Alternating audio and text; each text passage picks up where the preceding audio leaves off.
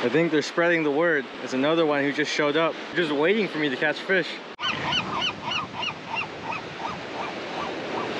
If I catch another tiny one, I'm gonna move spots. But let me see if I can sneaky release this before the seagulls try to take it. Be free! No!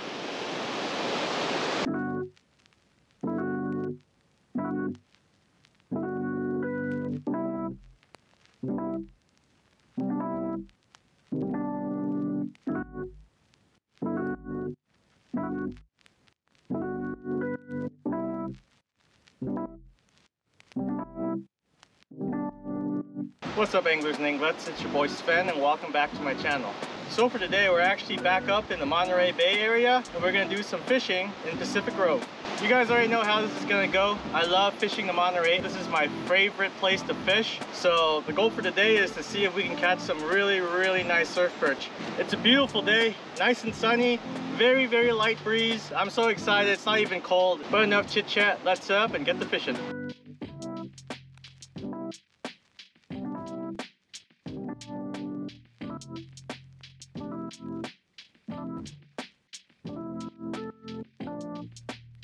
Let me show you how I process my shrimp for bait. I always recommend getting the head on, shell on type of shrimp. Each one of these little segments right here is one piece of bait. So we got 6 pieces right here. Don't need the head, you can just kind of chop it off, give it to the little crabby boys. Just chop them up, and there you have it. 6 small pieces of bait with 1 shrimp. Whether you keep the shell on or off, it's up to you. I like to hook it up at a little corner and I just kind of wring it back down into the meatiness of it. Just make sure your hook is a little bit exposed. I'm also not using a high-low rig. I only got 1 loop and 1 size 6 hook. I don't even know what it's called. It's like the most basic fishing setup you can do.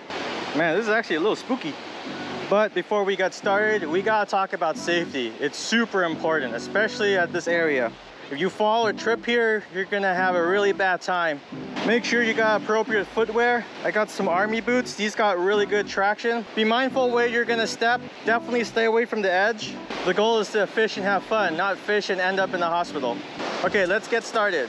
Oh wait, don't forget to tighten your drag all the way. This is technically like cliff fishing and or rock fishing. There's a lot of buried rocks everywhere. There's a whole bunch of kelp. You know, structure is good because fish like to hang around structure, but if you get stuck in the rock, you're not gonna win. And let's just cast right there and see what happens. Think I'm getting some nibbles. Yeah, that's some good nibbles right there. There we go, first fish. Let's see what we got. Nice, it's a striped surfperch. Nice, look at how cool he is. Not the biggest one I've caught, but this is why I love fishing in Monterey. That was in the water for probably 15 seconds max. Beautiful fish though. Love how shiny they are. I don't know if the GoPro can pick up the nice blue though. Shoot, how am I supposed to release them? I'm pretty high up. Okay, this looks like a better spot. Oh yeah, there's a big wave coming in. Thanks for playing, Mr. Striped Surfperch. I'm really sorry about that. Still got a little piece of bait left. Let's see if this will catch something. There's so much fish up here. Got a few nibbles. We going? Oh no, line snapped. Shoot. Another important tip when you're rock fishing, bring a lot of extra weights and hooks or whatever you need. I know there's probably a bunch of small fish nibbling, but man, figuring out where to cast is half the battle. Let's try casting it kind of far. Okay, that was really far. Oh well, let's see what happens. Oh no. That's what I get for casting so far. What the heck was that? Hello? Mr. Fishy? Are you on? Nice, another striped surfperch. If I remember correctly, these guys like to hang out in rocky areas. Makes sense that I'm catching these so far. Look how beautiful he is. Such a cool fish. All right, let's throw you on back. I am trying to plan to do a catch and cook, but this guy's a little too small, especially since I know how big these guys normally get. Come on, Mr. Wave, come back in. All right, thanks for playing. I wonder where all the big surf perch are at. I mean, these are still pretty big. I don't want to keep anything too small, even though these are pretty big. You guys know what I mean. I'm just gonna reel up to check. Wait, we caught something. Nice, what are you? Man, you're so tiny.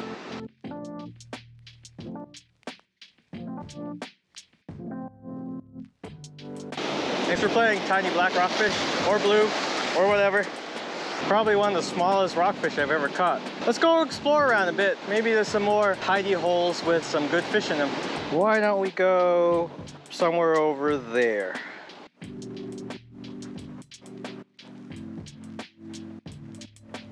Here's another forewarning. If you do come fish in the Monterey area, do double check all the regulations. There's a lot of MPAs around Monterey, so just be mindful of that. Of course, also be super extra safe. We want to fish and be safe. No one gets hurt and all's good. But man, look at this drop. It's like sheer cliffs. All right, this looks like a good spot to set up base.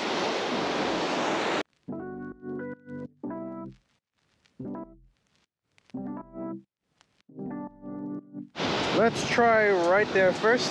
Very windy at this spot for some reason compared to the last one. All right, here we go. Let's see if we get some instant nibbles. Oh, getting some. Oh, that's a nice one. Okay, wait, we got one. Haha, another dinky rockfish. Thanks for playing, little guy. Let's see if there's anything else besides small rockfish in the same spot. A lot of structure around, relatively deep water. There we go, another nibble. Nice, next one. He fell off. Didn't look too big though. Probably like a 5-inch striped surfperch.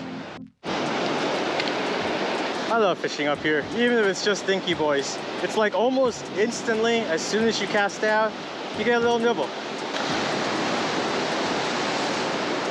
If we happen to catch a good sized rockfish, that'd be great for a catch and cook too. I don't even need to say nibbles anymore. Just assume that if I cast out, it's probably nibbling right away. That was a good one though. Another one. Yeah, if we catch one maybe like this big, I'll go ahead and keep it. Like, I do want to be able to release them a little bit better, but there's no safe place for me to get down. Your safety is a lot more important than a fish, but you also want to be respectful. The seagull's been staring at me.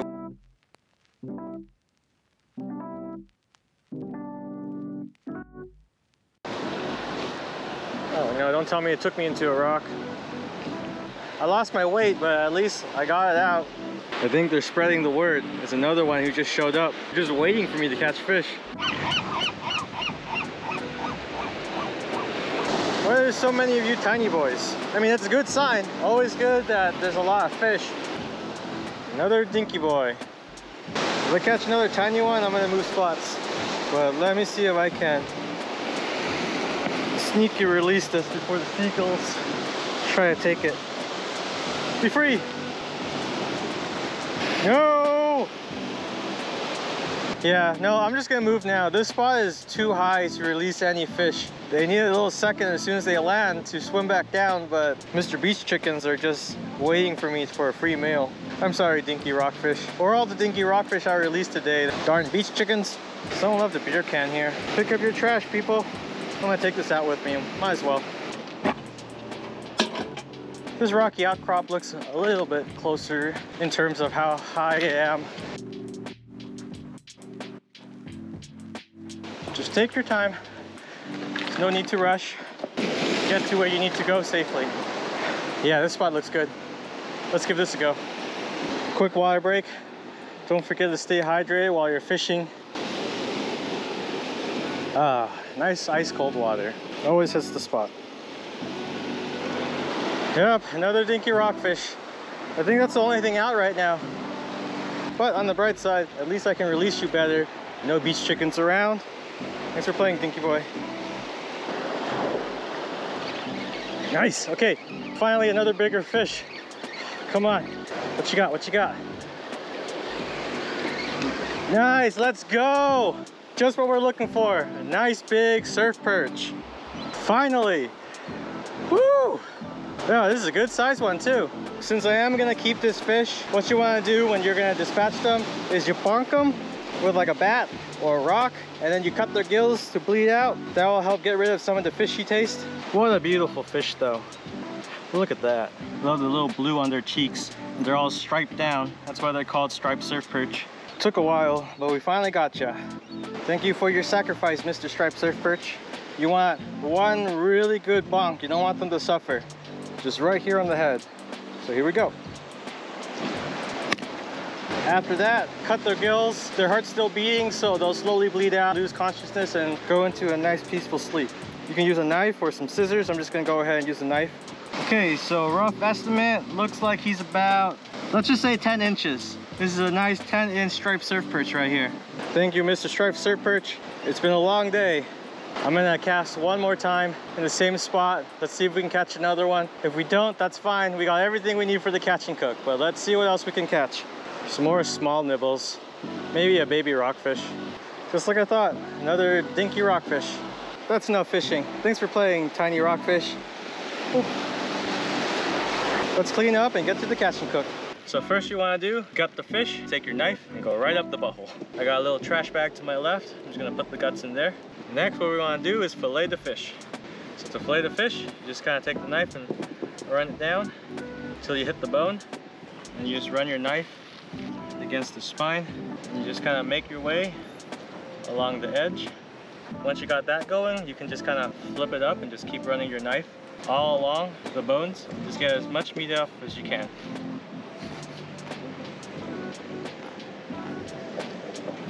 Once you get to this part, you're gonna run into the pin bones. You can just go ahead and try to cut straight through it. It'll make everything easier. And there you have it. One fillet, not the best fillet job, but I think I did an okay job. Hey, great, because that's not a fillet knife. Very true. I need a fillet knife, huh?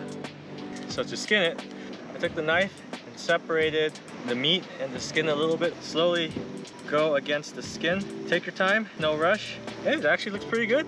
I got a good chunk of the meat out, and that's good enough for now. A very butchered fillet.